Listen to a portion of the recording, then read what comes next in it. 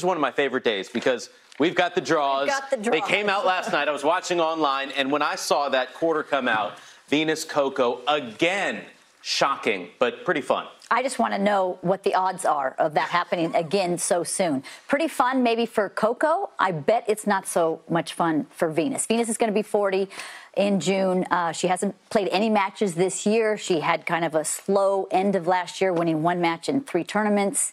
Who likes to play a hot 15-year-old? And when you're Venus and won 7 Grand Slams, it's tough to go out there against someone who's playing so well. The interesting thing to me about that matchup is that Venus was the heavy favorite when they played at Wimbledon, especially because how well she's done at Wimbledon over the years. The surface. The surface, exactly. That has now completely flipped, and Coco is supposed to beat her hero. And that becomes a little bit more of a mental challenge, I think. So I'm interested in seeing how she handles it. What a moment right here where she said after her, thanks for everything you did. She got to plan that before the match. Didn't know she was going to win the youngest qualifier in Wimbledon tournament history in the Open era. And then went on to the 4th round there after beating one of her heroes in Venus Williams. And just 2 majors later, we got a rematch in the 1st round of Australia. I mean, Venus had won 4 of her 7 singles Grand Slam titles before Coco was born. That's right. It's unbelievable. It's really quite unbelievable. We also have so many other great matchups on the women's side that you just look for those popcorn first rounds, and then you start to look for where's Roger, where does Thiem land, where does Medvedev land, and some of the other ones that are quite interesting. Simona Halep and Jen Brady. Jen Brady has had a great start to the year, beating Barty a couple of weeks ago. Actually, Vekic and Sharapova. Mira Sharapova is down to 145 in the world. Obviously, a very dangerous floater with 5 majors under her belt. Hasn't been playing as well, but boy, does she compete extremely well. And the reason why I'm worried about Sloane Stephens there against Zhang Shuai is because Zhang beat Sloane in the 1st round of the Australian Open 2 years ago. Sloane has not won a match this year, and she hasn't looked great. Both of the top seeds. I mean, Karolina Pliskova against Kristina Mladenovic is tough, and then Ash Barty taking on Jen Brady as well. That's a tough one for the world number 1. Simona Halep is the world number 1, not the 4. Excuse me, that's Simona Halep against Jen Brady, which is a tough matchup there. But as we talk about these matchups, Madison Keys, Daria Kasatkina, yes, but Keys has beaten her 6 times, 12-1 in sets as well. Yeah, that one is a popcorn match because of name value, and Daria has had some great results, but she's ranked in the 60s now. She hasn't been playing well. She was actually in qualifying last week in Adelaide. Madison got to the finals of Brisbane, so if Madison plays anywhere near her form, that should be pretty straightforward. Yeah, I'm believing in Keys in that match. But there are a lot of tremendous first-round matches on the women's side of the draw. On the men's side of the draw, there are quite a few as well. The one that really jumps out to me is Novak Djokovic. I know he never loses in Australia, but he's got Jean-Leonard Struff in the 1st round, and he's only 2 spots out of being seeded. Right. 5-0 head-to-head in sets, though. I understand, but it's still a dangerous match because Struff has a huge game. It's just that Djokovic defends so well. Stevie Johnson's got a pretty tough draw. He's got Roger Federer. He's given him some trouble over the years. Lost to him when they played, but 6-6 the last time they played. Poor Francis Tiafoe. He's got Daniel Medvedev. Medvedev playing incredibly well. Tiafoe has quarterfinals to defend.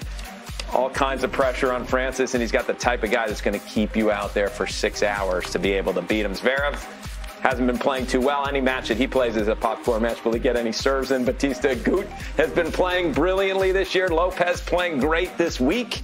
And Denis Shapovalov, we'll see what happens with him. He plays a guy that has more muscles than anyone else on the tour. And the popcorn match that we didn't talk about is Riley Opelka and Fognini. Oh, yeah. They played at the U.S. Open. I think it was last year, and Opelka won in 4 sets. So who wants to see a serve like that's going to be bouncing over your head like Riley Opelka? It's tough to break his serve. And Fognini's not the tallest guy on the tour either, so it is literally over his head. But he did beat him in Davis Cup a couple of weeks later in a tough 3-setter. That was tough. Let's get back to Serena Williams, though, because she's a big story here, and she's going for her 24th major. I want to know the road to that number 24 record-tying major for Serena Williams. How will it go? It starts tough against a young Russian in Potapova. She's a good player. Could face Konta, Yastremska, who's been playing well, Wozniacki in the 4th round, then potentially rematch with Naomi Osaka in the quarterfinals before potentially Barty or Halep in a final. You know what I like about this draw for Serena is, to me, it gives her a runway. I mean, Potapova's, yes, she's 18. She's been playing some qualifying already this year. So she's a tough player, but it's not a popcorn match, I don't think. And she has a little bit of time, I think, until the fourth round. To me, it's going to be Jastrzębska. Jastrzębska is 19 years old. She's in the semifinals today. She is a fearless competitor. And then Osaka, by the way, could play Corey Gauff or Venus Williams in the third round. That's what happened, I think, at the U.S. Open last year, Gauff and Osaka. And then Barty or Kvitova in the semi. So it's not an easy draw, and it is an easy draw, I think, at the beginning, but then tougher, which you would expect because Serena is the 8th seed now. Projected fourth rounds. And by the way, out of that Venus-Coco match, the winner could play Naomi Osaka in the third round at the U.S. Open. Remember, Coco played Osaka in the third round and lost that match. But if the seeds play out, which they never do, here's the projected round of 16. You're exactly right. Look, when you were talking about Serena Williams, she's the type of player that once she gets on a little bit of a roll and she wins those early round matches, she's tougher and tougher to beat. Having said that, the players that are capable of hanging with her, Naomi Osaka is obviously one of those that can match her with power, with speed, all the type of things that Serena brings, Osaka also brings. To me, those are the players that can beat her if they're hot. The other player I was looking at was Barty. I mean, that's kind of an interesting story where how her draw lines up, because will she be feeling the pressure and the expectations? Think about where Barty was last year when she came into the Australian Open, and she was just trying to go deep. She was trying to kind of assert her game and her talent. Very different place this year, and I think her draw looks favorable. That's good for her. She's looking to become the first Aussie woman to win at the Australian Open since the 1970s. So a lot of pressure on Ash Barty, but has been playing well in Adelaide and leading up to this event. Meantime, on the men's side, you got Novak Djokovic. He's your 7-time champion. He's your defending champion. Comes in with a whole lot of confidence.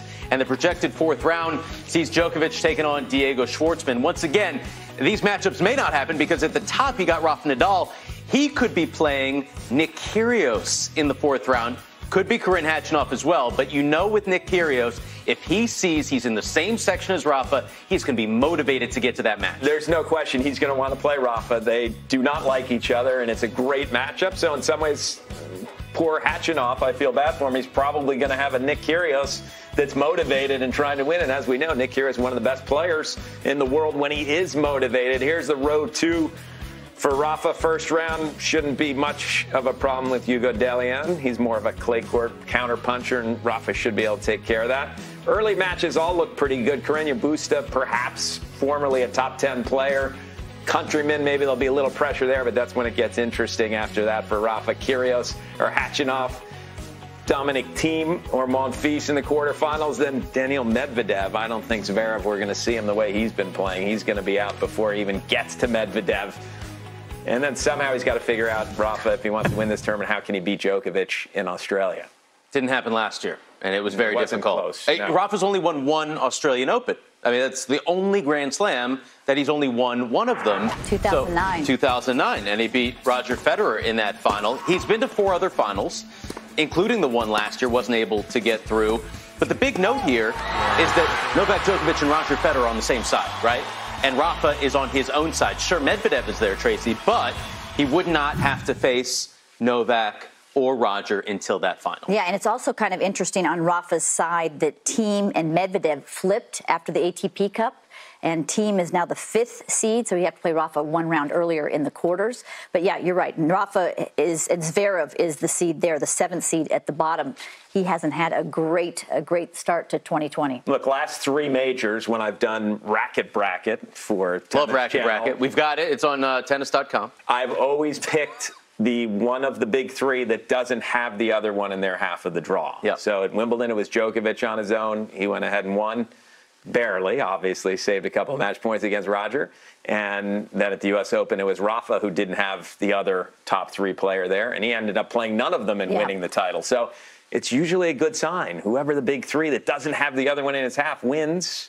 It's just hard to believe anyone. Hard to believe picking Rafa? No. I'm not picking anybody yet. Okay. Give me a little bit. But you've got the draw. I understand that. I'm just, going to wait a little while. Okay. But I'd be shocked if anyone beats Djokovic the way he has played down under over the years. Or the way he's been playing, winning 6 matches already in the ATP Cup. He looks already in top match form and beat Rafa in straight sets. You think he peaked too early? Is it possible he's peaked too early? No, I don't think so, because you need some matches before the first Grand Slam, and now he's had this week off. So he could have even taken a day or two off, or a slow practice day, and then ramped it right back up. Reminder, you can find all of the draws, men's and women's, on tennis.com. You can play Racket Bracket with us, pick your winners, see if you can get some fantastic prizes on Monday. On day one, it starts with the Federer-Djokovic half of the draw playing and the Serena-Venus-Coco side of the draw. So it's going to be a blockbuster day one. That's Sunday here in the States on Tennis Channel. Yeah, that's right. 6 Eastern is Tennis Channel Live. 7 Eastern, we'll have the matches for you right here.